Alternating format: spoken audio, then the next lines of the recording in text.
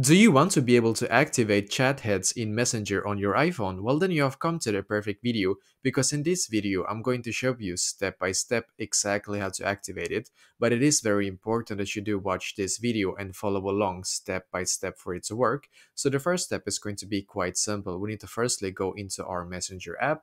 And now when you're on your Messenger app, then you need to come to this page where it says chats. As you can see, now you're going to click on your profile picture in the top left corner. So click on your profile picture.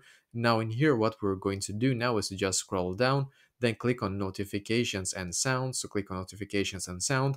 And the most important thing right here, you need to check two settings in here. If you have show previews, as you can see, that you need to actually enable that setting right here. And if you have the first setting right here, do not disturb, you need to make sure that that one is disabled, just so you know. So the first setting in here that you need to enable, show previews, as you can see, enable that one, and do not disturb, you need to disable that one. But there is one more setting that you need to be able to actually make sure that you turn on to be able to make this work. So close your Messenger app now, go into your settings app instead. So go into your settings app, scroll down in here, keep scrolling down until you can see where the Messenger app is. So click on Messenger in here.